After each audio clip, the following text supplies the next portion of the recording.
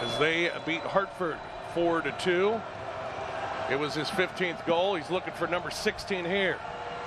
Got it. Goal for Colorado Springs Switchbacks FC. Hadji Berry's 16th goal of the season. Another look at the kick here, bottom left-hand corner. No chance there, well placed, even if he guesses correctly. I think that one's going into the back of the net anyway. But the saving grace for Brady Scott was the fact that Lewis made that last touch going away from the goal. He wasn't going directly.